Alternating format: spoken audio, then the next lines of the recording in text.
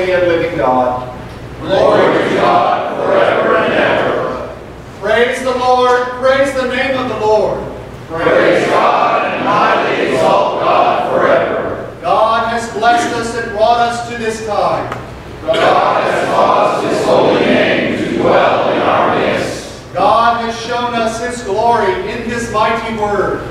God has shown us the way of truth and life. Praise the Lord. Praise the name of the Lord. Praise God and highly exalt God forever. For 20 years, God has upheld us. For 20 years, God has shown us His grace. For 20 years, we have been nurtured in word and sacrament. For 20 years, God has empowered us with the Holy Spirit. For 20 years, God has made us witnesses in our community. For 20 years, God has placed us in loving fellowship with one another. Praise God for 20 years. Praise God for 20 more. Oh, praise the name of the Lord. Praise God forevermore.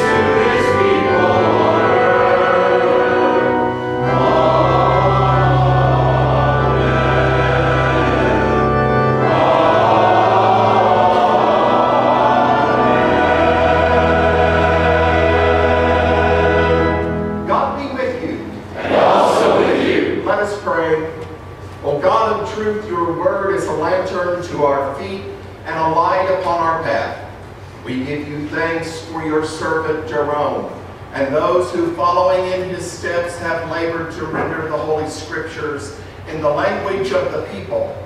And we pray that your Holy Spirit will overshadow us as we read the written word, and that Christ, the living word, will transform us according to your righteous will. Through Jesus Christ our Lord, who lives and reigns with you in the Holy Spirit, one God, now and forever. Amen.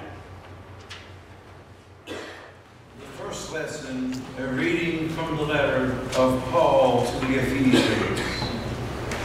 I, therefore, the prisoner of the Lord, beg you to lead a life worthy of the calling to which you have been called, with all humility and gentleness, with patience, bearing with one another in love, making every effort to maintain the unity of the Spirit in the bond of peace. There is one body and one Spirit, just as you were called to the one hope of your calling, one Lord, one faith, one baptism, one God and Father of all, who is above all, and through all, and in all. But each of us was given grace according to the measure of Christ's gift. The gifts he gave were that some would be apostles, some prophets, some evangelists, some pastors, teachers, to equip the saints for the work of ministry, for building up the body of Christ, until all of us come to the unity of faith and of the knowledge of the Son of God, to maturity, to the measure of the full stature of Christ. We must no longer be children, tossed to and fro, and blown about by every wind of doctrine, by people's trickery, by their craftiness and deceitful scheming, but speaking the truth in love.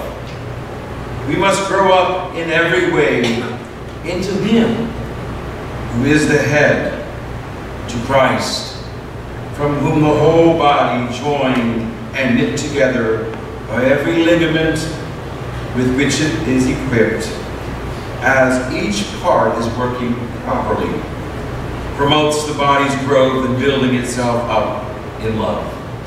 Hear what the Spirit is saying to God's people. Thanks be to God.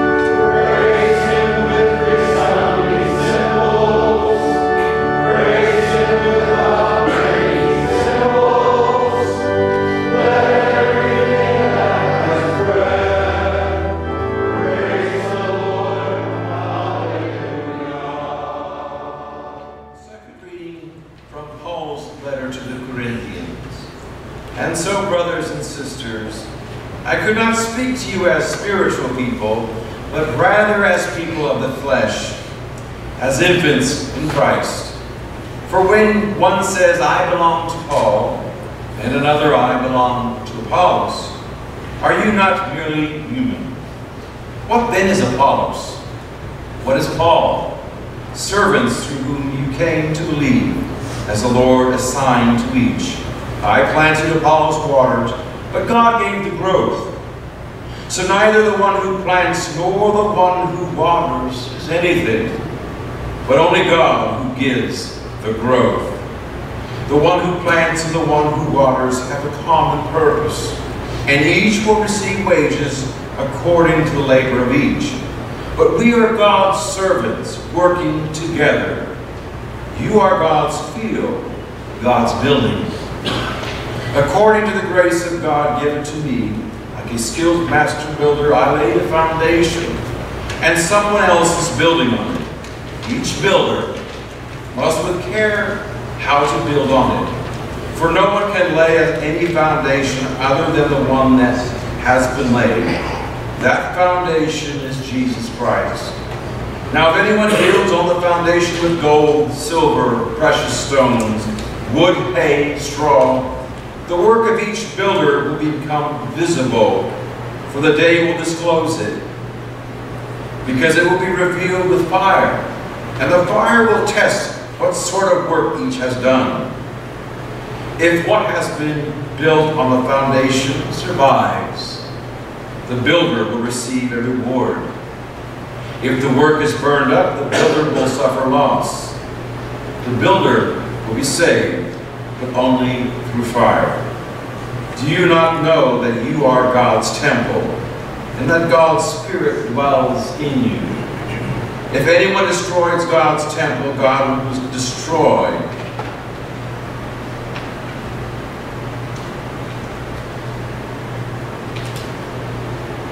that person. For God's temple is holy, and you are the temple. Do not deceive yourselves. If you think that you are wise in this age, you should become fools, so that you may become wise. So let no one boast about human leaders. For all things are yours, whether Paul or Apollos or Cephas, or the word of life is death, or the present or the future. All belong to you.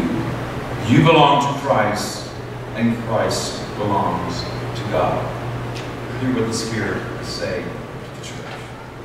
Thanks be to God.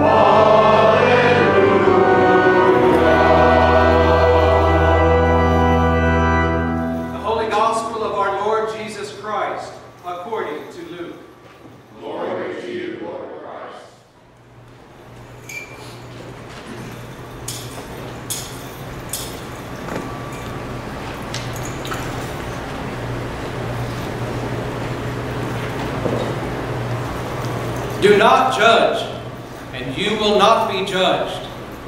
Do not condemn, and you will not be condemned. Forgive, and you will be forgiven.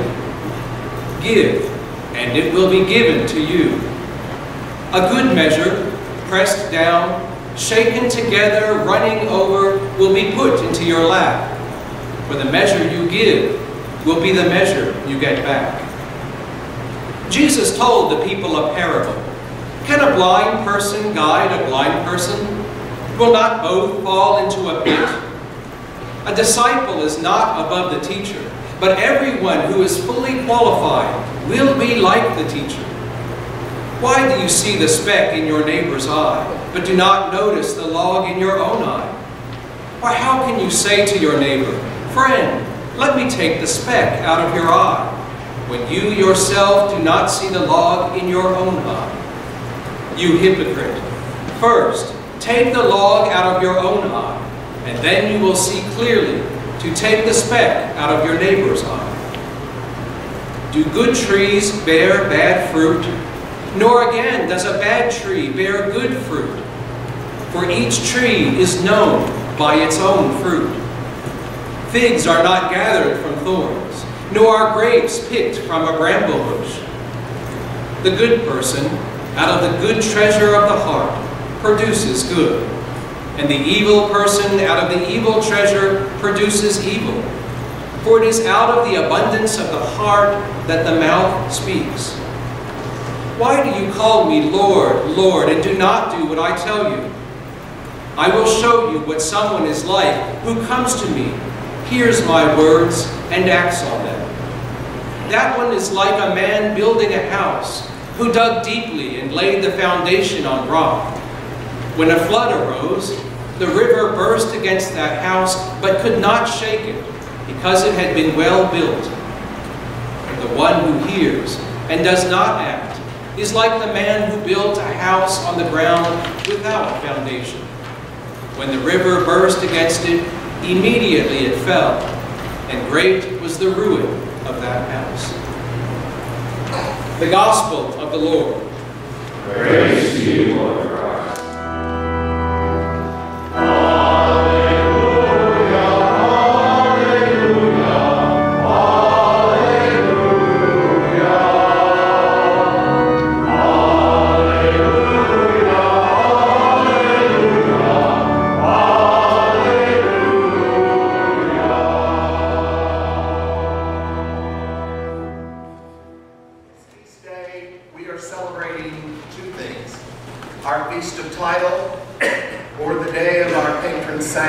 And 20 years together as a faith community.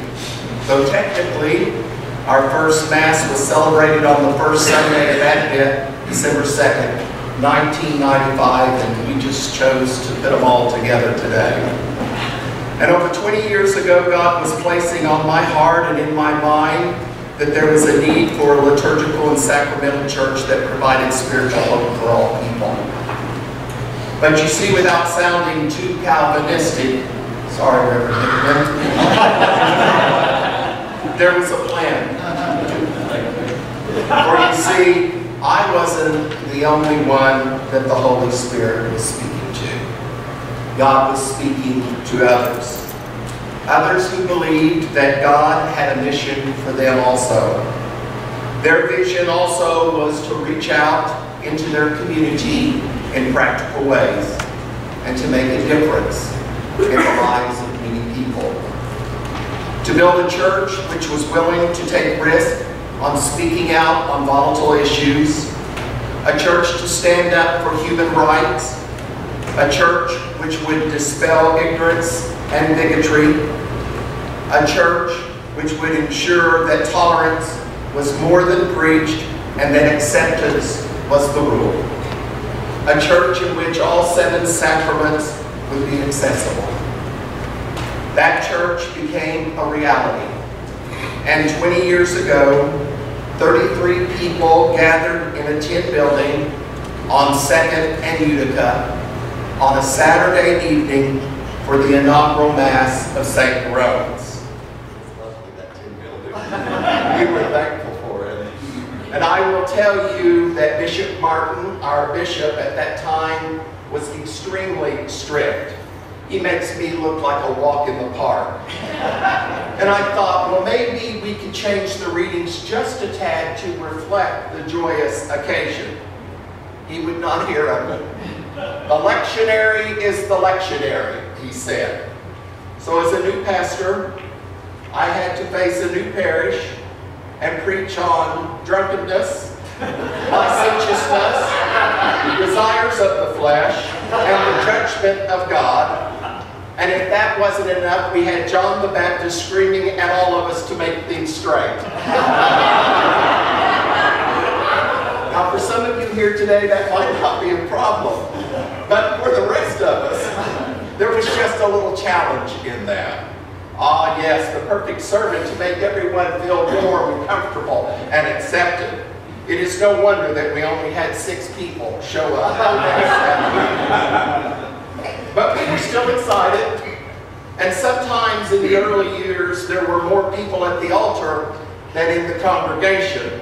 And it was almost terrifying for the visitors, the 2 or 3 that were out there. We would almost jump on them to make them feel welcome. And at the peace, those who were at the altar would get their chance or their whack at them. And mercy be upon you if you happen to have children. That made it 10 times worse. Remember that, Ann Roach? But we just kept celebrating and believing each week. And as people came through our doors, it didn't matter what church someone was from. It didn't really matter if they were part of any church at all. If they were in need, we thought we could help. And sometimes, as a result of that work, someone would be touched by the Spirit, receive Christ, and become part of our parish. But not always. And that was okay, because as a minimum, we knew that we had planted a seed.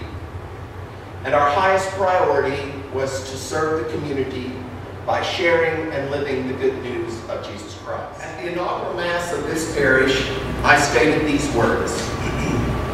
Today we are celebrating the inaugural Mass for St. Jerome Parish. Much preparation and prayer and support have gone into the start of this parish. Much prayer, preparation, and support will be needed in the future. We will not be the same parish a year from now. Our celebrations and our needs will be different, but may we always be a parish that humbles ourselves before God in prayer. Well, here we are, 20 years later. A lot of people in Tulsa thought we'd be dead in the water after a year. But we're tough little birds. And we believe that we have a call and a mission. And it has been a journey. I can tell you story after story, both funny and heartbreaking. But it has definitely been a journey. One which is not for the faint of heart. A history professor once said, excuse me, history can give us a glimpse into what was and what was meant to be. It can fill us with perspective, and if we are lucky, meaning. It teaches us that we don't have to ignore the past, but rather embrace it, and let it guide our present with simple truth that part of who we are is who we were. If we use it, we can find perspective on who we are as a people, where we are going, why. Great words. And in this morning's first reading, the author of Ephesians talks of a church's calling in the world. And they invite us to see a church that takes part in a greater mission of God. Just as the love of Christ surpasses our understanding, so does the impact of God's work through the church surpass even our own expectations. And in our gospel reading, Jesus is implying with another parable that we must practice what we preach on our mission, or it will not stand the test of time. Many years ago, when we were looking for a building, for you see, we moved uptown from the Tin Building to Nine's Funeral Home.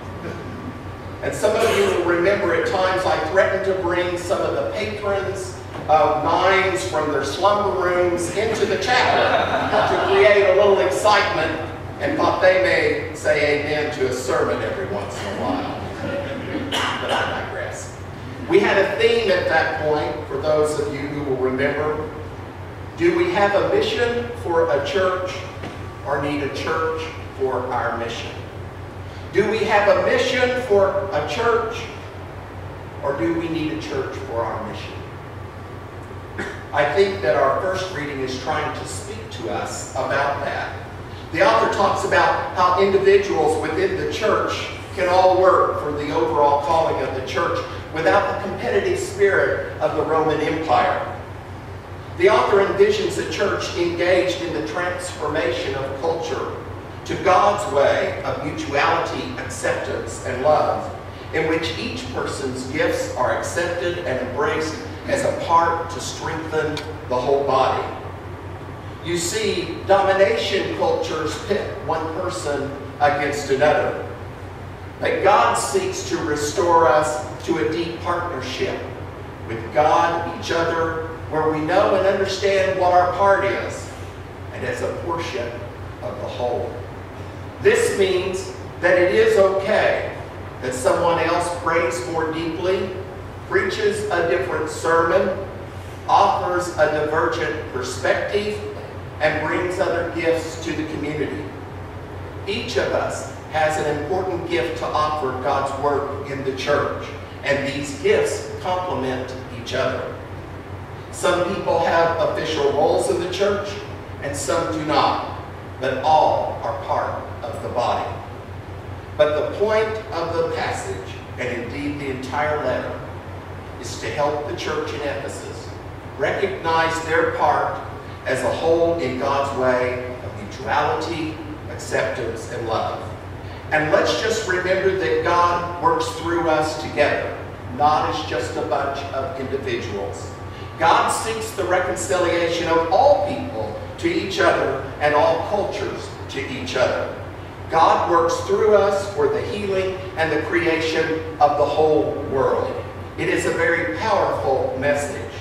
And I believe that God gave an expression of that work right here in Tulsa, Oklahoma, over 20 years. And 20 years ago, a small group of people came together to form an independent Anglo-Catholic community, and they named that community St. Jerome's. And they left the traditional Main Street churches not out of hate or embarrassment, but because of a sense of self-worth and a calling. A calling and a belief that the gospel of forgiveness, reconciliation, justice, and peace was just not a collection of pious words committed to memory, but a spirit to which we commit our lives.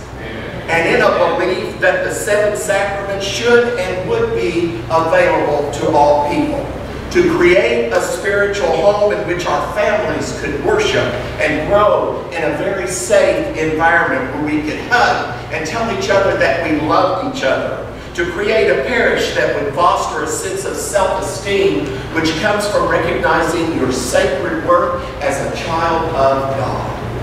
Amen. So here we are, approximately 2,000 Holy Eucharists later. For 20 years, this parish has offered the sacrament of marriage for all people. Numerous baptisms, confirmations, reconciliations, holy unctions, and ordinations to holy orders without the significance of your sexual orientation, and hundreds upon hundreds of people fed through our food pantry. Amen. And St. Jerome's has stood tall and proud when others have questioned our validity, our need, and our purpose. St. Jerome's has even been called odd at times. Nonconformist. Bishop Bettendorf, a previous bishop, one time preached a sermon and said we were a honking goose, telling of a new way and leading others to safety and peace. Oh, I love that one. And hopefully that is so. This is a great parish, and we have been blessed beyond our wildest dreams. Yes, this church thing is a very mystical thing. As we try to do it in our humanness, this union is really about what we have with one another. I believe you are not here by mistake, and that there is a purpose for your presence. And it is grounded in what God has in mind for us and our acceptance of that mind. It is about letting go of ourselves and our worries and our agenda and letting God set that agenda. It is about letting God inhabit our thoughts and our actions and letting God shine through our words and deeds. Each week as this tower bell rings, it calls us to worship. And this church stands as a sign of hope, healing, and love. So let us continue on that mission as a parish. And may our witness shine forth as a welcoming beacon to those who so need that light in their lives. And let us do so until time is no more, until that glorious day that God calls us home or returns to receive us. And as I said 20 years ago, we will not be the same parish a year from now. Our celebration and needs will be different, but may we always be a parish that humbles ourselves before God in prayer. Amen.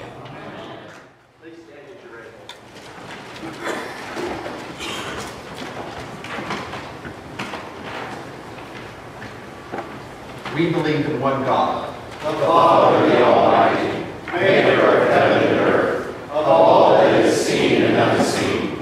We believe in one Lord Jesus Christ, the only Son of God, eternally begotten of the Father, God from God, light from light, true God from true God, begotten, not made, of one being with the Father. Through him all things were made. For us and for our salvation, he came down from heaven, was incarnate of the Holy Spirit and the Virgin Mary, and became truly human. For our sake he was crucified under Pontius Pilate. He suffered death and was buried. On the third day he rose again, in accordance with the Scriptures. He ascended into heaven, and is seated at the right hand of the Father. He will come again in glory to judge the living and the dead, and his kingdom will have no end. We believe in the Holy Spirit, the Lord, the giver of life, who proceeds from the Father, who with the Father and the Son is worshipped and glorified, who has spoken through the prophets. We believe in one holy Catholic and Apostolic Church. We acknowledge one baptism for the forgiveness of sins. We look for the resurrection of the dead and the life of the world to come. Amen. So that we might pray to God, giving thanks for all the blessings richly bestowed upon us, let us kneel as we are able. O Lord our God, for the vision of those who planned for this congregation, and for the commitment and dedication of all who served together at the time of inception, we give you thanks, O God. For those who have served this parish so faithfully as bishops, pastors, deacons, members of the vestry, and staff, and for those who serve it today. We give you thanks, O God.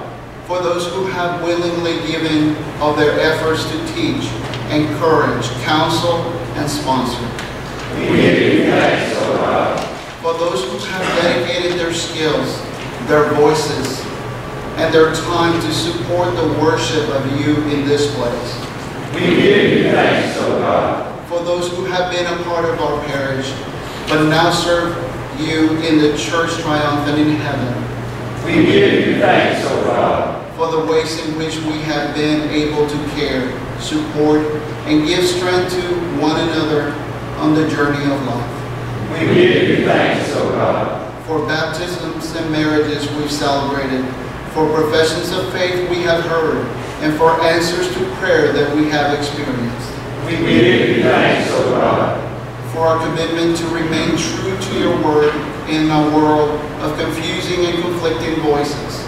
We give you thanks, O God. For generosity that has enabled us to reach far beyond this community with the word and witness of your gospel. We give you thanks, O God.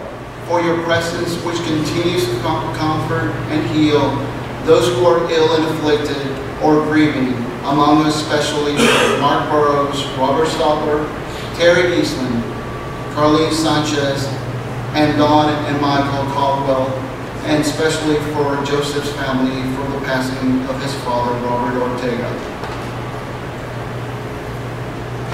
We give you thanks, O God. Remembering our most glorious and blessed Virgin Mary, Saint Jerome, our patron, and all the saints, let us offer ourselves and one another to the living God through Christ. To you, O Lord. Blessed Lord, draw our hearts to you, guide our minds, fill our imaginations, control our wills, and make us wholly yours. Use us as you will to the glory of your holy name and the welfare of your people. Through your Son, Jesus Christ our Lord, who lives and reigns with you in the Holy Spirit, one God, now and forever. Amen. Let us confess our sins to God. We confess Our sins and the sins of our society in the misuse of God's creation. God our Father, we are sorry for the times when we have used your gifts carelessly and acted ungratefully. We enjoy the fruits of harvest, but sometimes forget that you have given them to us. We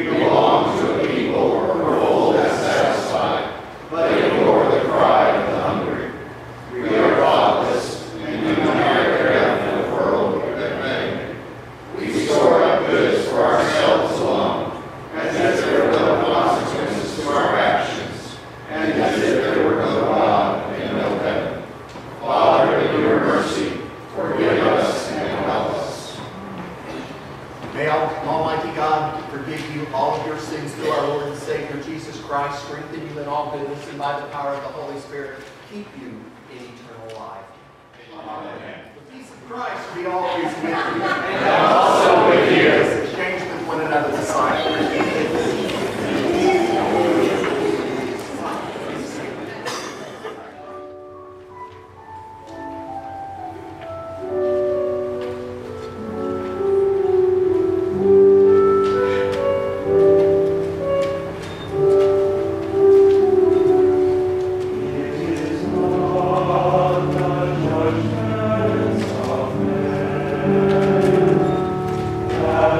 Open, or shut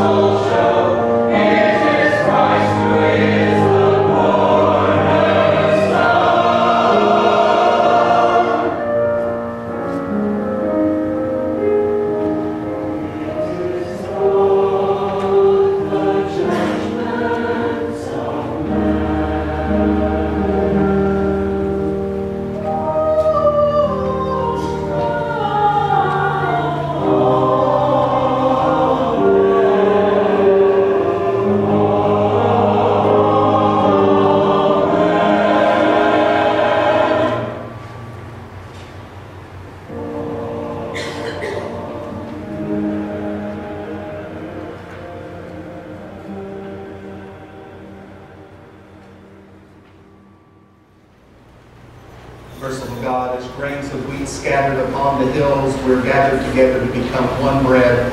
So let your church be gathered together from the ends of the earth into your kingdom. For yours is the glory through Jesus Christ, now and forever. Amen. The Lord be with you.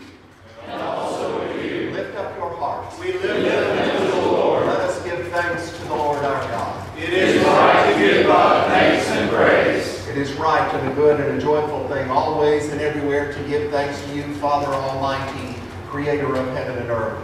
Because in the obedience of your saints you have given us an example of righteousness, and in their eternal joy a glorious pledge of our hope, of our calling. Therefore we praise you, joining our voices with angels and archangels, and with all the company of heaven who forever sing this hymn to proclaim the glory.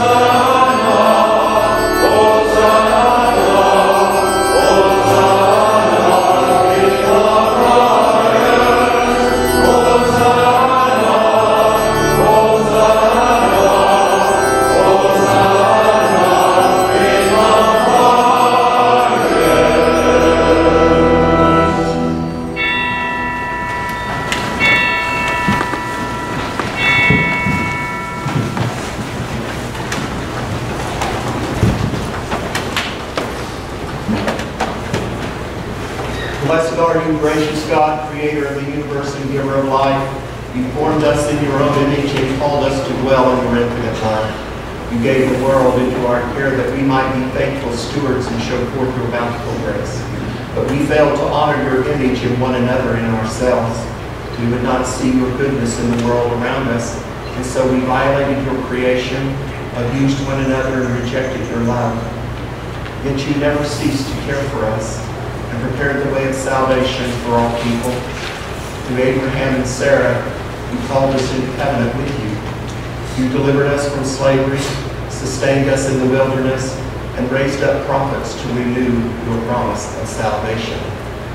Then in the fullness of time, you sent your eternal word, made mortal flesh in Jesus. Born into the human family and dwelling among us, he revealed your glory. Giving himself freely to death on the cross, he triumphed over evil, opening the way of freedom and life. On the night before he died for us, our Savior Christ took bread. And when he had given thanks to you, he broke it and gave it to his friends and said, "Take, eat. This is my body, which is given for you. Do this for the remembrance of me."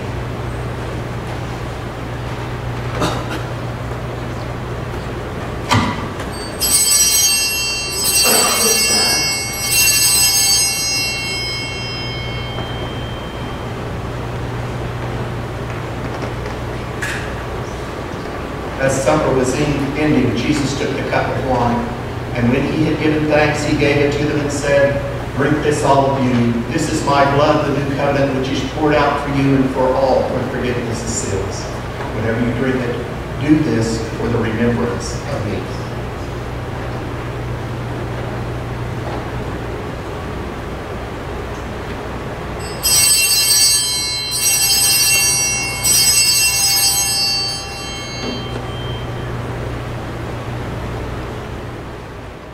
Therefore, we proclaim the mystery of faith. Righteousness,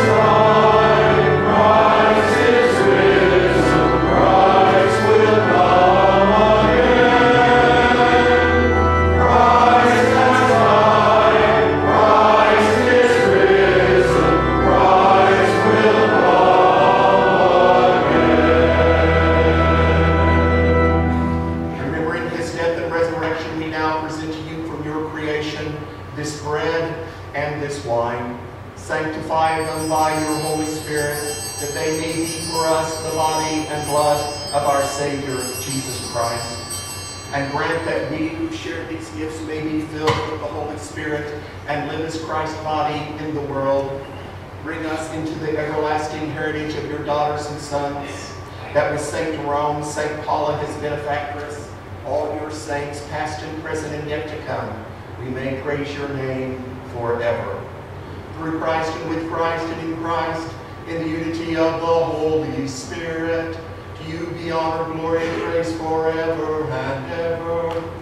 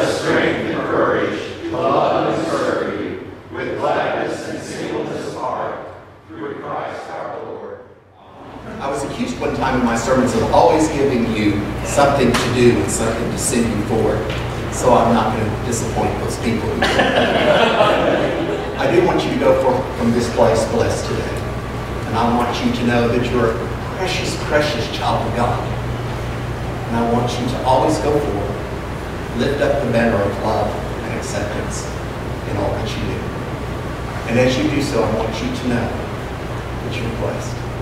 In the name of the Father, and of the Son,